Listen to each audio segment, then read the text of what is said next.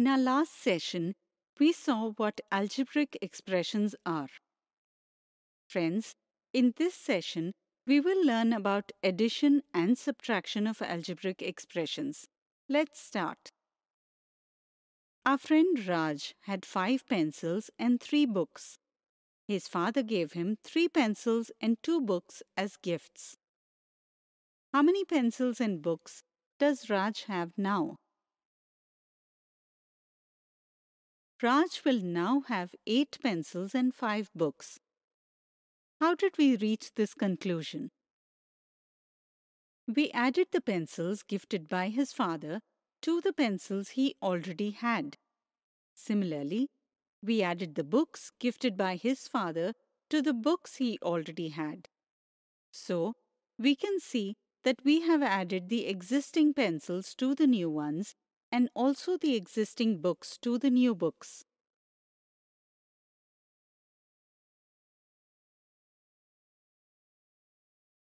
Now suppose Raj's sister comes and snatches 4 pencils and 2 books from him. Can you tell me how many pencils and books are left with Raj now? Absolutely correct. 4 pencils and 3 books. Adding and subtracting algebraic expressions is also based on a similar logic. Let's check how. In our last session, we understood what like and unlike terms are. Look at these terms. We know that 2 terms are like if their algebraic factors are the same. 2 terms are unlike if their algebraic factors are different. Just like we added pencils to pencils and books to books, similarly, we can only add 2 like terms to each other. We never associate pencils with books. In the same way, we cannot add 2 unlike terms to each other. The same is the case with subtraction. Only like terms can be subtracted from each other. We cannot subtract 2 unlike terms. Let's see an example to understand this concept better. Look at these expressions. Let's add these 2 expressions. We get this after opening the brackets.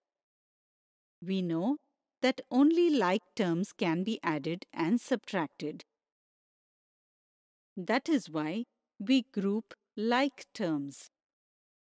Now, when we add the pairs of these 2 like terms, we get the result.